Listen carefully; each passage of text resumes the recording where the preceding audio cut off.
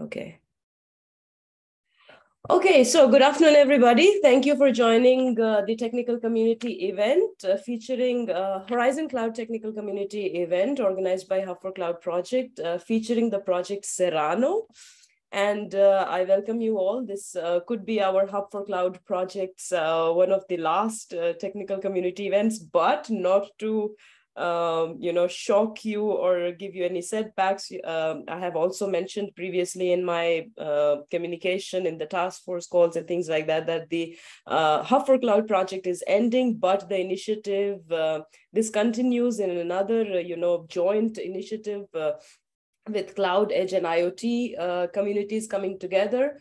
So regardless of who is the main organizer, but things like this and events like these will continue in the future also. And I would, we can vouch that the support for the RIAs in the community will continue, and we will keep on organizing events. So yes, we have in the past organized these technical events, featuring the RIAs from the community, and this is now Serrano, one of the ICT 40 projects, and they are going to present their platform in depth today. Like some housekeeping rules here, the workshop will be recorded, and then I ask all the participants to keep your microphones on mute at all times, and your camera also closed, the video is off, turned off, except the speaker when they are talking. While they're presenting, I request only the speakers to turn their cameras on, but while there are questions and discussions, of course, please turn it on. Then here is a very short agenda that we will start straight away. My colleague Panayotis Kokinos from the NTUA University in Athens, he will give an introduction to the project, and then the colleagues from the Serrano project, they will give a deep dive on the technology and the platform. So this is the consortium, Hub for Cloud Consortium. We are from Artel Innovate, and Technalia, Athos, Technalia Ventures are partners. Thank you very much for your attention. During the event when we start, then I will be sharing in the chat. I will share with you the credentials, Twitter, and the handles, Twitter and LinkedIn, just in case if you want to share or follow. We are very happy. And okay, without waiting much, I stop sharing my screen now, and Panayotis. Yes, now I will share my screen. Just a minute.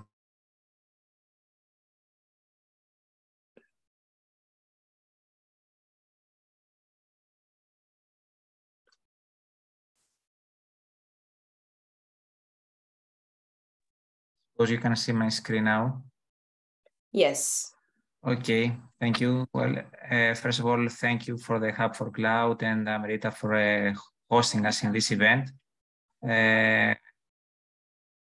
we will be able to present a little bit about the SERRANO EU and provide some of the innovations that take place in the project.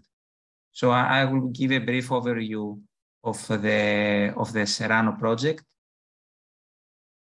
I'm Panayotis Kokinos from Communication Computer Systems of the Panayotis, sorry, I think there is some problem with the mic. Your voice goes down. We can't hear you well. Yes, if you come a bit closer to the screen. Okay. This is one. Now is better. Okay, so I am Panayotis Kokinos from the Institute of Communication Computer Systems from the National Technical University of Athens, and I will present some information about the Serrano project. So the Serrano project, the full name is Transparent Application Development in a Secure, Accelerated, and Cognitive Cloud Continuum. It is a project that was accepted in the ICT 4020 call of the EU Cloud Computing towards a Smart Cloud Computing Continuum. It's a research innovation action. And the duration is 36 months, starting from January of 2021 till the December of 2023. So the Serrano has 11 partners, 5 research institutes, ICCS, University of Stuttgart, University of Thessaloniki,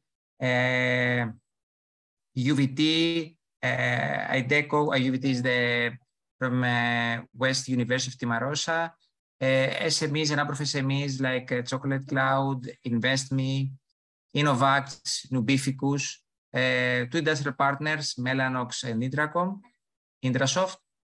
Also, the partners have several roles. So we have partners that are experts on edge acceleration and security. We have partners that are experts on application profiling, high-performance computing, resource orchestration and telemetry, and partners that are experts on integration and use cases.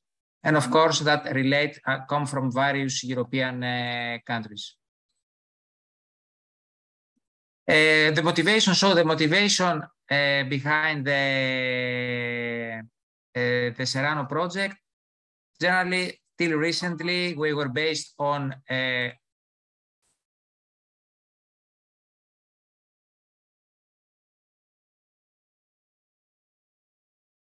sorry for that.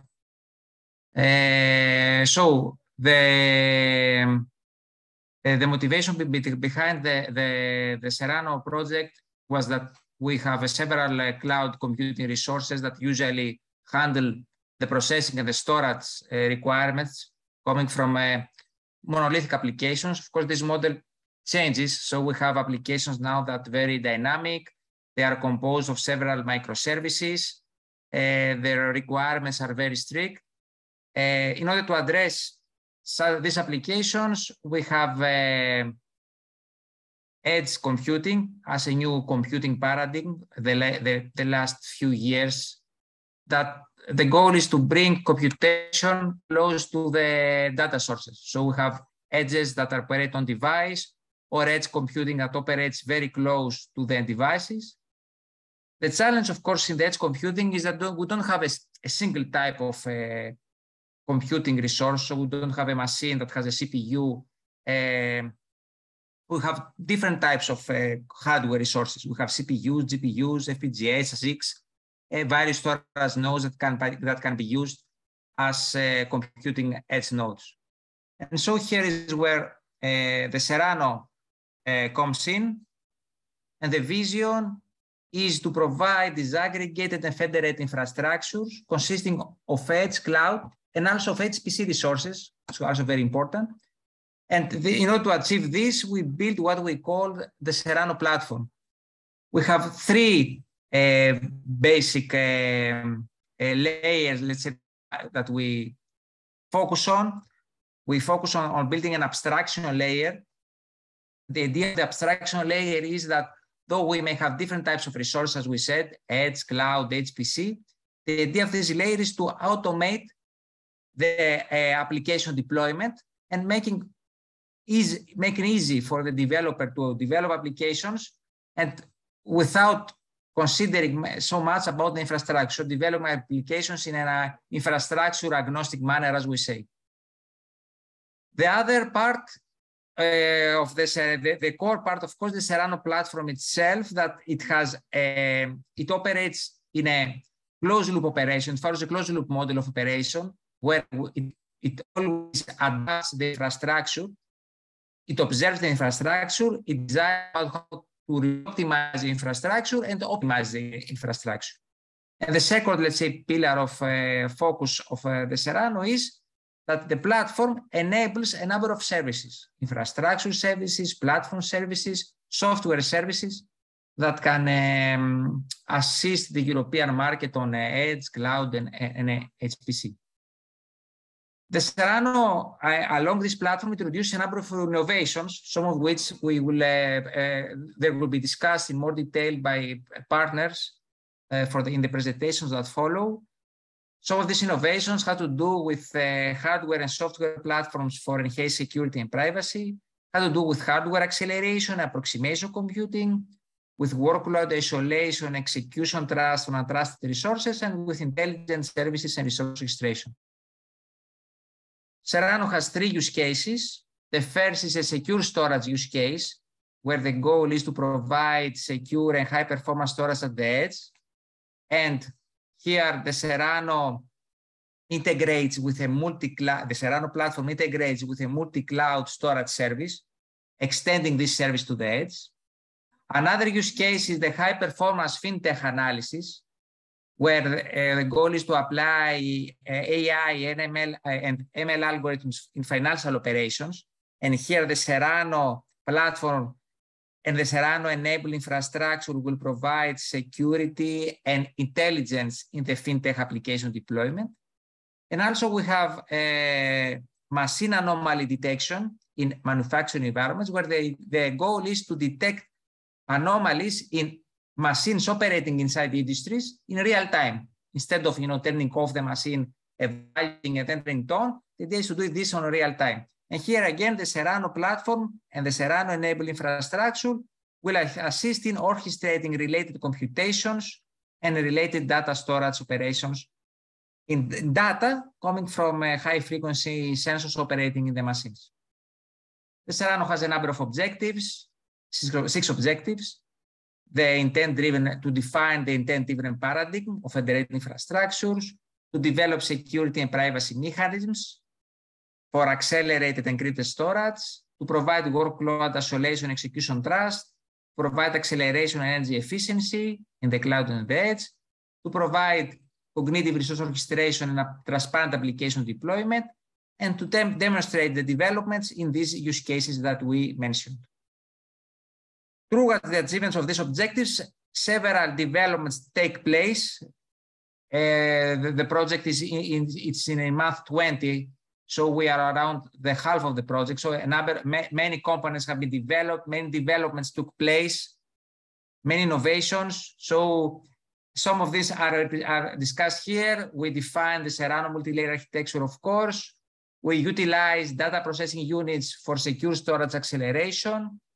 We implement the Serrano enhanced storage service for secure storage in the edge. We utilize measurable techniques and developed a lightweight hypervisor to support various tiers of security in the edge and in the cloud.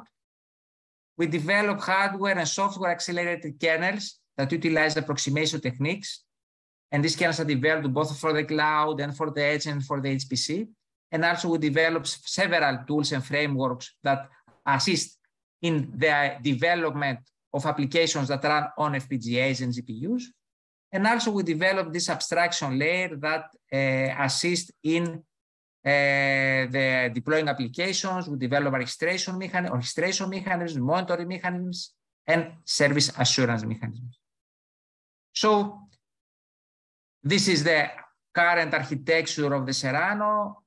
I won't go in much detail. We have several components. We have identified interfaces. We have various layers, the service layer, the orchestration layer, the secure data layer, the infrastructure abstraction layer, and the resource layer.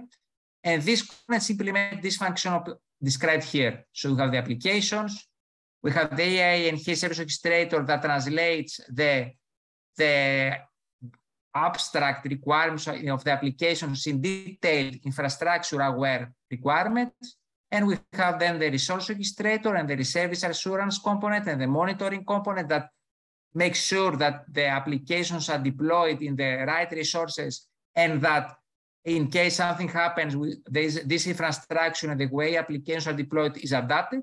And in the lower layer, we have the various resources that are Serrano-enabled resources in the edge, in the cloud, and in the HPC. That is a very short presentation of the Serrano. In the YouTube, you can find describes abstractly, of course, the Serrano project. And that's all. Thank you for the presentation, for listening. This is our website. Please connect with us in our social media to follow our posts and our progress. And I will be happy to ask any questions that you may have for the Serrano project.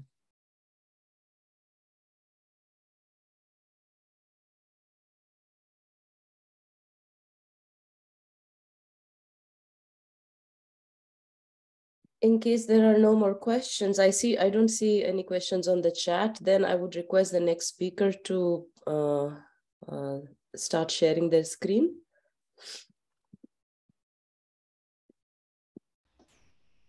Yes, I'm coming up.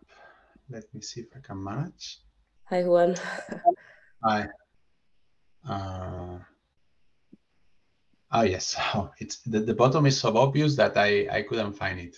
It's in the middle, the green. Yes, exactly. Let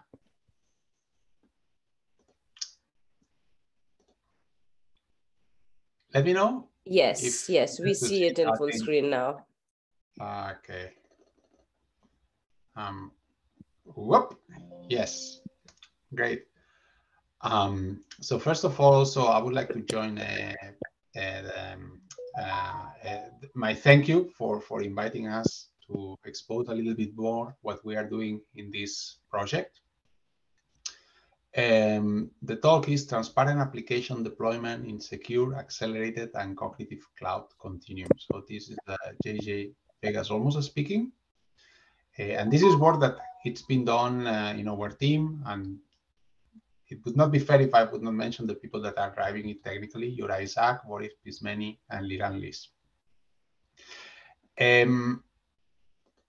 When I prepared that presentation, I thought, okay, it's been almost 2.5 years of COVID and lots of webinars and lots of remote calls. So I thought that it was perhaps nice to try something else, which is make the presentation in a reverse order.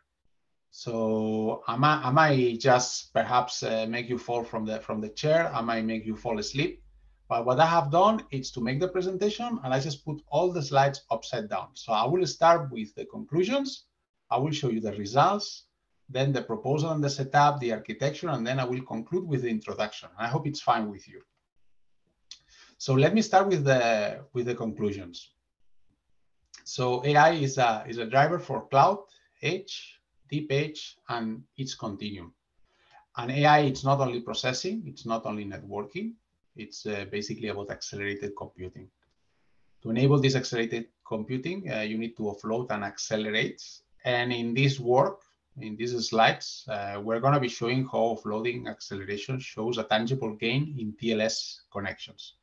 So I will show you that basically data is encrypted on the go, and that there is a 41% improvement on CPU utilization, which means that you can take your CPU and dedicate it for purposes that are better suited for CPU, and then a 9% increase on the available bandwidth. So let's start with the results. This is the results that we have obtained for the experiment that I have not yet shown you. And here you can see a comparison of the performance of a network interface card when you are establishing TLS connections at kernel level, meaning that you are establishing an end-to-end encrypted connection between 2 points using secure tunneling, and you are doing that or implementing that at CPU level, compared to when you are taking this TLS connection and you are offloading some of the encryption into hardware. So you can see that the CPU utilization in that case moves down from 32% to 19%. So there's an improvement of 41%. And the total transfer in our network interface cards that we were using for these experiments was 100 gigabits. So you can see that when we are implementing the TLS on kernel, we get an available bandwidth of 89 gigabits, but when we're offloading, we get 97 gigabits, which is almost full line rate. And this is, by the way, happening real time. So meaning that almost no latency, and the data is encrypted as it goes. So you can see that also there is a gain in latency, but at 100 gigabits per second, and that's very relevant. So how did we obtain these results? This is the setup that we are using. So basically we have 2 servers. One of them is a workload generator providing data at 100 gig. So different type of profile data transfer requests. And all of them have encrypted data, and that encrypted data goes through a network interface card at 100 gig. It's connected with an optical fiber to another network interface card. And then at that server, we implement both the kernel TLS and then the offloaded TLS. And then we benchmark the results. The setup for this for this experiment, it's pretty much off the shelf, meaning that we are not using anything that you cannot buy on the open market. So this is 2 servers with AMD processors, ConnectX network interface cards, standing operating system. The server configuration is open on the GitHub, and the HTTPS client is also a benchmark tool that is available on the network. So everything it's out there for you to check in case that you want to implement it. But what are we exactly checking, or what are we exactly testing? So what we are testing is basically the acceleration of the TLS, the transport layer security, from the kernel to the hardware. And what does it mean? That traditionally, when you are generating data, and here on the left-hand side, you will have the baseline, meaning when you have kernel TLS with regular encryption. Normally, what you do is that at CPU level, somewhere in between the TLS and the TCP IP, you are encrypting your data, and you are doing that using CPU cycles. And then you push down those packets to the network interface card, which will interface with the network. When we're doing the offload, what we are trying is, instead of encrypting the data when it's at the TCP IP layer or when it reaches the NIC, it's basically offload that to a dedicated CPU processor, which means that in this case, we are accelerating through offloading, by the way, because we are transferring from one CPU to another CPU. But that CPU is dedicated only for that purpose, and it's architecture only for that purpose. And that encryption happens when it's at the network interface card just before you are reaching the network. Why this acceleration, this hardware acceleration is needed, or where it's needed? So this is one of the use cases that we are working in Serrano, and this is in close collaboration with a company called Chocolate Cloud. And Chocolate Cloud has a very simple and very valuable proposition. What they are saying is, we offer you an interface where you can set up which is the level of GDPR compliance that you want in the data that you are storing. You can actually also figure out which geographic locations you want your data to be stored. And whatever you are storing through our application, what we are going to be doing is we're going to be splitting it in portions, and we will geographically, in a geographically diverse manner, store pieces of your data. So in case that one of the pieces is intercepted, you still have the assurance that the rest of the data is not intercepted because it's elsewhere physically. And therefore, your data has an extra layer of protection. So you can see here a little bit of a high-level organigram of how that would be, where basically you have an on-premise store gateway that takes care of the splitting. And of course, some of the data might go to locations where you don't have Serrano Edge devices. And in this case, for instance, there are places in Finland, Norway, and Sweden with different providers. But there will be also places where you have actually these Serrano Edge devices, which is NVIDIA network interface cards that can actually implement that acceleration. So this is one use case that we are working. In general, actually, if you take one step back and look at the network, the reason why we need hardware accelerations is because most of the processes that we are needing nowadays are repetitive in nature.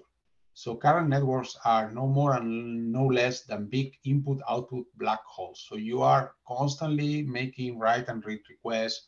You are sending data toward processing and storage, and then you are actually retrieving that data for further processing and storage, and processing it and store it elsewhere. So there is a lot of back and forth, and that's basically one of the big bottlenecks in current performance for networks.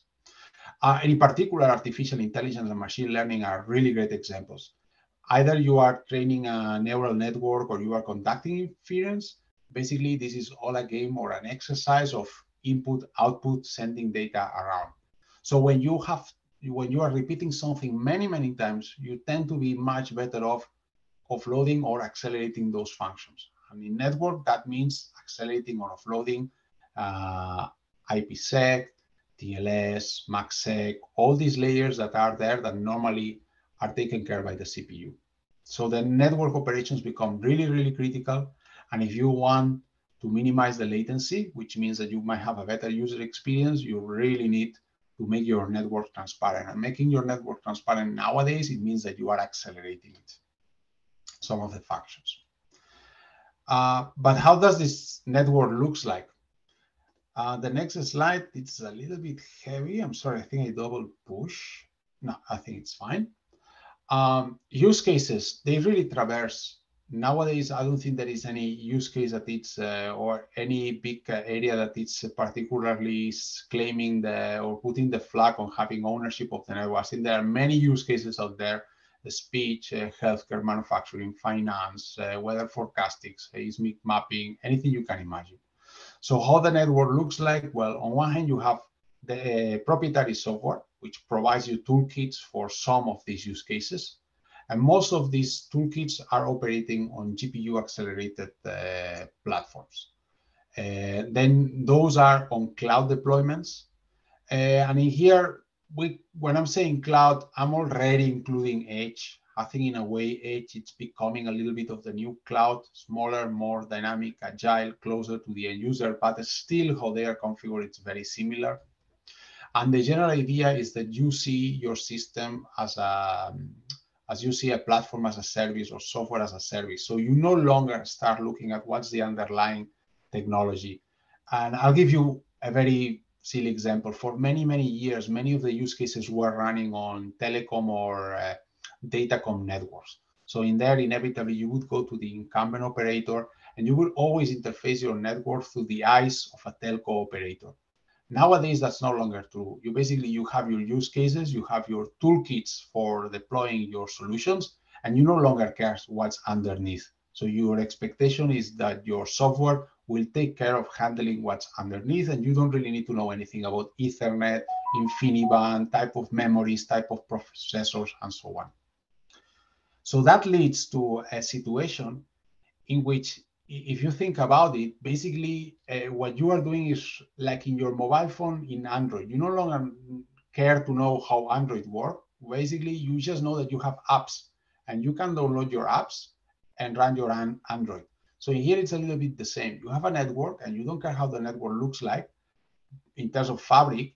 What you are doing is just downloading apps that provide you solutions for your specific use case. And that might be apps on video analytics, on robotics, on digital twins, on simulations. And those might work also in conjunction with tools and frameworks that are more dedicated for AI and data science. And that basically is what the developer of the 21st century is going to be seeing. It's going to be seeing a set of application frameworks and tool and development frameworks, not really what's underneath. That also means that the cloud and the edge are now merging. And that's my reference to my previous point, that when I say cloud, I might also include the edge. Of course, you're going to have a cloud that is extremely diverse. You're going to have on-premise solutions with equipment that is located next to the people that it's fabricating those needs, colocation, cloud, hybrid, multi-cloud, edge. And the point being is that the users want a continuum on what for an engineer and architect is not. So if you ask an engineer and architect what's the edge and what's the cloud, they are going to be finding strong differences, or what's on premise, right? But for the user, which ultimately is whoever is driving the application, that's a full continuum. You no longer care how your network is underneath. You want maximum flexibility. You want to develop once and deploy it anywhere. You want to drive consistency to minimize support costs. You don't want to worry about whether the location of your data or your app makes you need some specific solutions. Everything the developer needs to know, it's built end-to-end AI solutions in one location. It's optimized for the best performance. So basically fighting for performance from the application perspective, it's not a point in terms of networking performance or computing performance. And that the software catalog is portable. So there is no cloud platform lock-in. So you no longer want to develop an application that works on a certain provider, and then what happens if in 2 years' time you have to move it elsewhere? Do you need to reinvent it from scratch? That's no longer the case. All this is happening basically, as I mentioned, because we are adopting AI. And that adoption is happening from end users, from verticals that, again, are not native to telecom, are not native to datacom. And as such, they are developing their solutions disconnected from the infrastructure. They just want to know something that they can move around. And here are some highlights. I know they might be a little bit cheesy because they are the standard ones, everything about self-driving cars, Factory 4.0, robotics, healthcare, even smart manufacturing and smart agriculture is coming up, and everything related to cloud. So AI is transversal to many industries, and basically the adoption is accelerating. It's not going to decrease. This is the big driver for the next 10 years. And with that, I would like to conclude my presentations. Many thanks for your attention. I hope it was not too weird to make it the other way around, but definitely you might remember this talk. Thank you, Jose. I invite questions now. Are there any questions? Okay, there was one question before you started presenting, maybe before you started presenting, so maybe this is probably for Panayotis, but I'll just put it here anyway. What are the issues you have faced on this framework?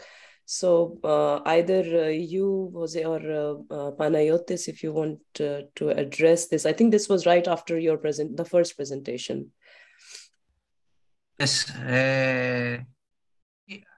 By the term framework, I suppose we refer to the platform of the Serrano. If this is the case, then as I said, we are in the middle of the project. Currently, we are developing the components, and now we have developed most of the components of the Serrano platform. Now we are working towards the integration. The challenges I think ahead us is, on one hand, to achieve the integration of the various technologies that operate in the Serrano. I think by the way we have defined the architecture and the interfaces, I think we will achieve this quite well. Another challenge is about making the use cases that we have actually maximizing the benefits that they can get from the Serrano platform. Again, this is a challenge, but we have carefully, for example, one thing that we have done, we have carefully designed early on what code, let's say, in a very abstract way, from the use cases will be accelerated. One thing we have done, we have accelerated code both in FPGAs, in GPUs, in HPC, using approximation computing techniques that our colleague will present next, I suppose, considering the code that functions, let's say, that the use cases require. So we have taken some consideration about the use cases early on, but again, it's a challenge so as to make the use cases really benefit from the security aspects, from the acceleration aspects, from the storage aspects, from the edge, and from the federation of the different resources that we have. So this is a challenge. Another challenge, of course, is the abstraction. In order, one of the key points of the Serrano is to provide an abstraction layer, as we call it, making it easy for application deployment in an infrastructure agnostic manner. This is a challenge. For example, it's a challenge because how an infrastructure agnostic manner is defined.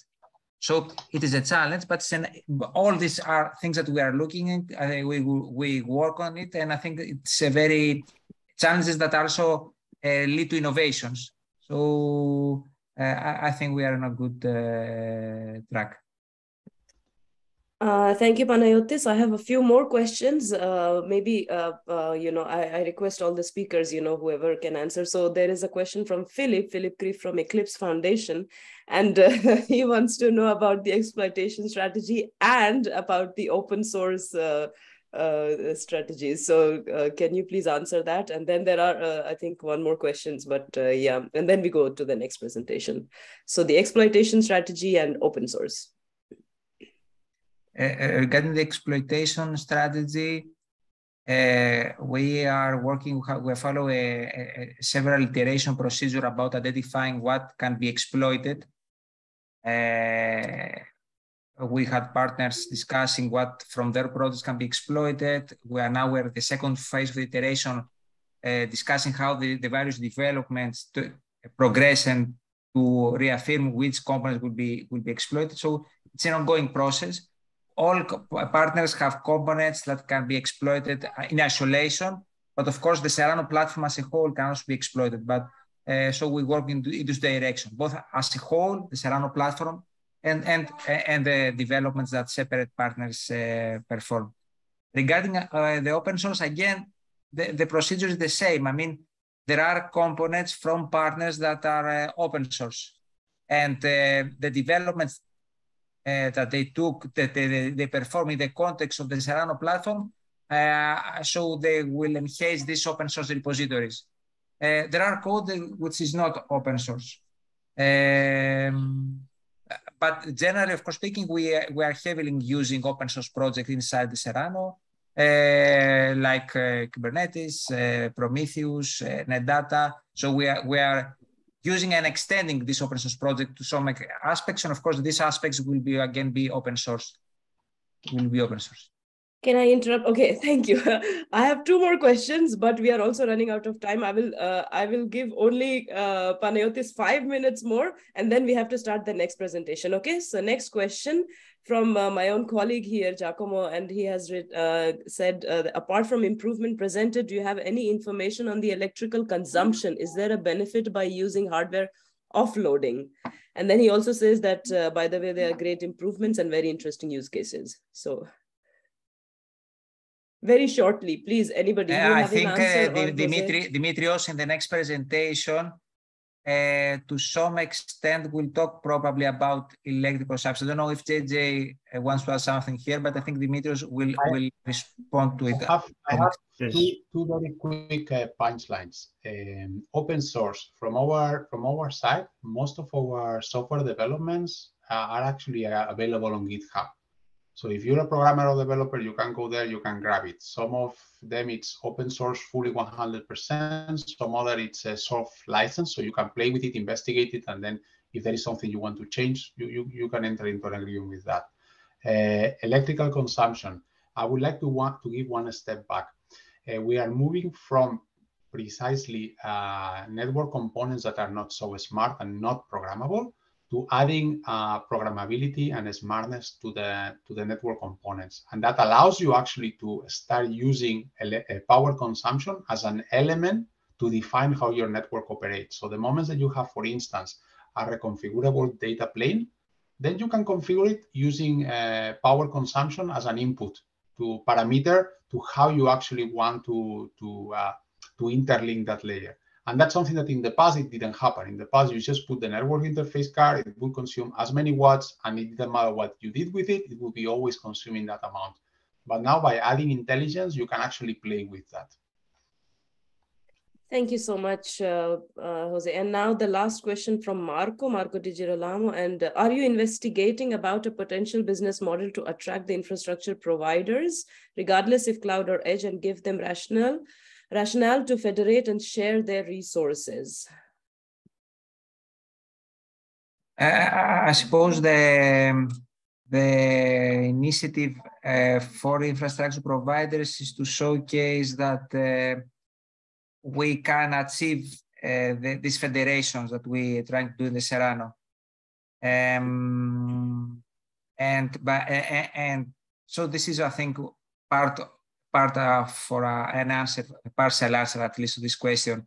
For sharing the resources, I think the edge computing is by nature a computing paradigm that requires sharing. So it cannot work without sharing. We have, in the Serrano, we develop multi-tenancy mechanisms that are exactly there to provide this, the capability to host applications, the same resources in a secure manner. So federation and sharing is a key and necessary for edge computing to work. And this is why we investigate this aspect also in Serrano. Thank you, Panayotis. I really thank the questions, and I would really quickly now ask the last speaker, Dimitrios, to start his presentation. I think we should finish in 1 hour, like not so by 3 o'clock. We should try to finish. And Okay. I also request the speakers to drop in your contacts if you want to be contacted. I mean, this is a community event. You know, you might be knowing most of the people here, each other. So drop in your contact just so that people can get in touch with you again if they have more questions or anything like that. So Dimitrios, please start sharing your screen. I cannot start right now because I think JJ has to close. Okay. Let me share. I think he stopped sharing. You can. Okay, I think you can see my screen, right? Yes, but not in full screen yet. Yeah. Okay, so thank you first for inviting us to this event to present our work of SERRANO. I'm Dimitris Danopoulos from Aristotelian University of Thessaloniki, Greece. I'm a machine learning and hardware engineer, and I work in the AUTH team, research team of the project. So basically our goal in SERRANO as AUTH University is to deliver a platform for both cloud edge and HPC workload acceleration. And these are the steps that we follow. First, we optimize the applications given from the use case partners. So the appropriate hardware kernels need to be developed. Then we apply approximate or trans-precision computing techniques, which provide a workload-aware trade-off between performance or power. And next, we also facilitate the development of these hardware accelerators using automated frameworks. And last, we enable hardware acceleration of short-lived tasks. This is the hardware infrastructure that we use. As you can see, there is a variety of hardware accelerators spanning from the edge and cloud devices, both for FPGA and GPU architecture, such as the Alveo family for FPGAs, or the NVIDIA T4 GPU on the cloud, or the Xavier on the edge. And each device has its own hardware characteristics with a different acceleration potential, depending on the application, of course. So the first goal of AUTH in SERRANO, as mentioned earlier, is to enable hardware acceleration on computationally intensive tasks, and then deliver a repository, a kernel repository of these hardware accelerated kernels. The methodology can be seen below. First, we identify the intensive regions of these applications, the computational intensive tasks, and use high-level synthesis for FPGA development, and the CUDA programming language for the GPU kernel development. So this is the methodology in this illustration, can be seen more clearly. We have the application code written in Python or C++. Then we identify the compute-intensive regions and create the C++ equivalent code of the target functions. Then there are two flows, the FPGA development flow and the GPU development flow. In the FPGA, we apply optimization pragmas through the HLS compiler, and with the GPU flow, we apply some block coarsening techniques and some other optimizations using the NVCC compiler. And in both flows, we introduce also approximations regarding power, performance, delay, trade-offs. And at last, we have the binaries of each device, which are linked with the application executable. And last, we containerize the applications and upload them to a kernel Docker library. This is the general idea. These are the kernels that the use case providers have given to us, at least 3 compute-intensive algorithms we identified. Some of the kernels might be familiar to you, like AES encryption, Kalman filter, or K-means or Black-Scholes. So these are some results from its use case partner. As you can see, you can clearly observe the energy gains from the application execution through the hardware devices. For example, we can see 24x speed up from the AES encryption, or 20-30x from the erasure coding, or 150x from the Kalman filtering. And these are taken from the execution on the FPGA on the Xilinx Alvo U50, compared with a typical Xeon CPU, the Intel Xeon Gold. Okay, next, we applied some transprecision or approximate techniques, which tackled challenges like limited storage or computation capabilities. For example, loop perforation, which reduces the total workload of the kernel by skipping iterations, basically, of the loop by specific strides. You can observe here the gains of the execution time by using bigger and bigger strides. But however, on the specific application of Kalman filter, as we increase the perforation stride, the error also rises. So you have to find the optimal trade-off between these two. And these are some more results. You can see the speed up in the performance, 7x, on the energy consumption, 6x, but the error increases, as I already mentioned. Okay. Now another approximate technique is precision scaling. Basically, with this technique, we don't use the typical floating point 32 bits arithmetic, but use a lower precision arithmetic. And this way, we achieved in the Kalman filter, for example, 65x speedup or 51x decrease in energy. You can see below, although if we increase the bits, we achieve higher SNR.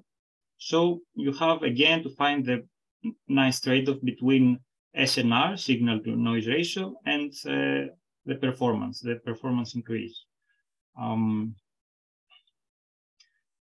Okay, the next step that we follow is develop some tools, basically, for automated application development. First is the plug and chip framework, which is an automated framework that optimizes optimally HLS and CUDA kernels, and the DMM for FPGA framework, which basically enables a more efficient solution of the sharing of the FPGA devices between different kernels. And on the development phase, when, for example, a Serrano user wants to execute a kernel with a specific performance or power requirements, the Serrano orchestration mechanism deploy the optimal solution according to these constraints. So I will briefly describe its framework. First, the plug and chip, which provides a methodology that performs DSE, design space exploration, without any human intervention, by leveraging basically the power of genetic algorithms. Users, designers, basically, with zero hardware knowledge can utilize this tool to accelerate their applications through FPGAs. The tool also provides different flavors of the produced kernels to choose from, and also the parameters that takes into account, the tool takes into account, include latency, resources, or power consumption. So this is the illustration of the methodology. As the first step in its generation of the genetic algorithm, it creates a set of configurations and directives and optimization directives. As the second step, the source-to-source compiler applies these optimization directives to the C or C++ kernel, And then the Vitis HLS compiler, which is the compiler for FPGAs, provides an estimation of the kernel latency, resources, or power for each configuration of the generation. And then this information is given as input to the generator algorithm to create configurations of the next generation. As you can see, some results from this tool. In general, you can observe the 26% lower latency compared to our version, which is an optimized kernel version. And this is without human intervention.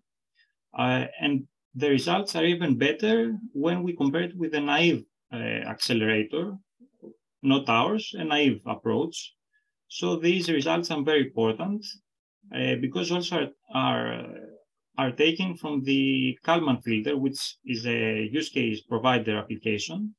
And this showed the efficiency of the tool.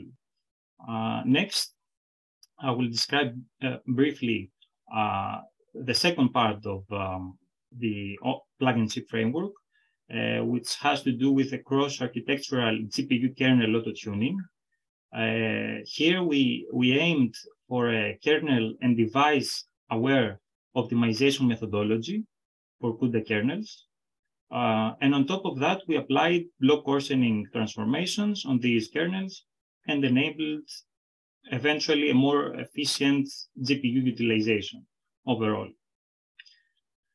This is the illustration of this tool. Again, we have the C++ input, then the NVIDIA compiler along with the kernel static features are inserted into an ML model based on XGBoost library.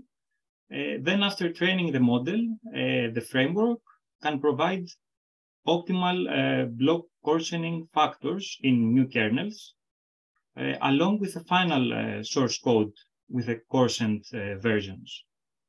And these are some results from the tool.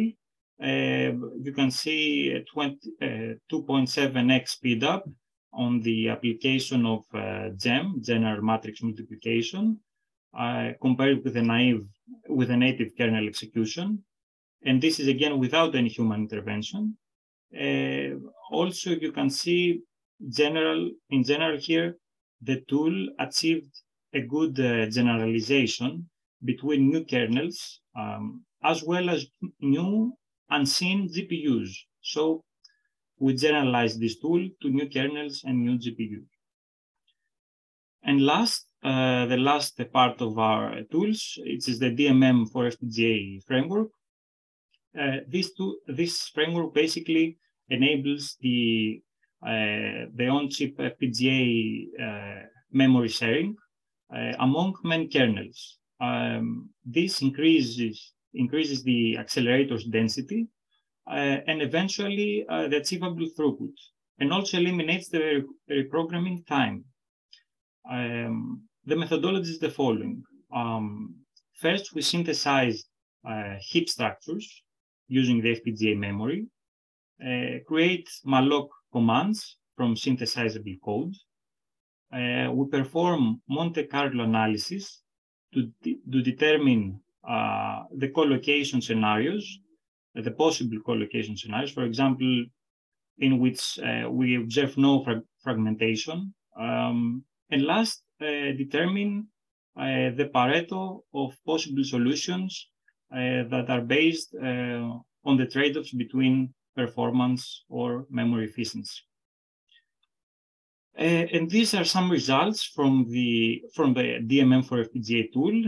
We evaluated on 3 accelerators, histogram, 2D matrix multiplication, and PCA analysis. We saw up to 6x increase on the accelerator density. Also, on the use case application of erasure coding, we saw that instantiating one heap and sharing the heap's on-chip memories among the implemented accelerators led to an increase of up to 14x compared to the typical static allocation scheme. Also, the increase is dependent on the number of the synthesized heaps, and more heaps led to better performance overall per accelerator, but a smaller increase in accelerator density. These are the next steps that we will do as UTH in Serrano, basically evaluate all the accelerated kernels on all the devices, both cloud and edge, containerize the kernels and push them all in a Docker registry, and also deliver these tools that I mentioned, plug and chip and DMM for FPGA, as services over Kubernetes, and also use a Python interface, which is more familiar for the users, so that they can utilize it more transparently. Thank you very much.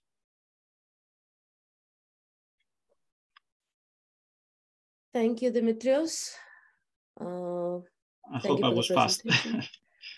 Yes, we are just over 3 o'clock now, but okay. Very good. We also started a bit late and there were some very nice discussions. So are there any more questions? I was putting some things, some information on the chat here, but I don't see any new question here. If anybody has a question, at this moment, I would just say that, unmute yourself. You can talk now. Let's stay just a few more minutes, maybe 2-3 more minutes. Any more questions? And then otherwise we will be closing. I would ask Dimitrios if you stop sharing your screen. Sorry, yes. Yes. Stop share, yes. Okay. Other speakers, I mean, please turn your videos on. I would like to take a group, a picture here just for the purpose of our own, social media and things like that. So I don't see any questions anymore here. So I put some information on the chat, which is about our website and social media channels. And I would like to just take this opportunity to say it again that, our project Hub for Cloud is finishing this month in just 1 or 2 days. But the initiative continues. And in the next a month or two, we will be putting out more content. And the past, events and things like that, we are trying to streamline it. So according to topics, like if there is open source and standardization topics, so there will be a page on open source and standardization. The past events which were on these topics, there will be videos from that. So right now on the chat, I shared this link to the cloud computing skills development in Europe. And then you will find at the end of the page, there are the videos from all technical community events, which we did in the thought, in a hindsight, that these community events are deep dive into the technological platform, which is also a teaching cloud computing skills, teaching for the community. So this is the thought. So just check the website and stay tuned to the channels, and you will get more results. So I thanks once again all the speakers and the participants. Thank you for joining us today, and thank you for hosting us. Thank you a lot. Thank you. I have one comment. Thank you all for a very informative webinar. Looking forward to it.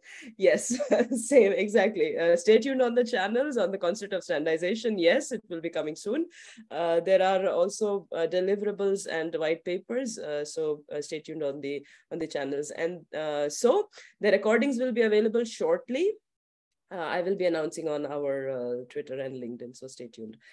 If nothing else, then we can close the meeting now, the call now. Thank you, everybody. Bye-bye. Thanks, Panagiotis. Thanks, Dimitrios and Jose. Thank you. Bye-bye. Thank you. Bye-bye. Bye, everybody. Bye.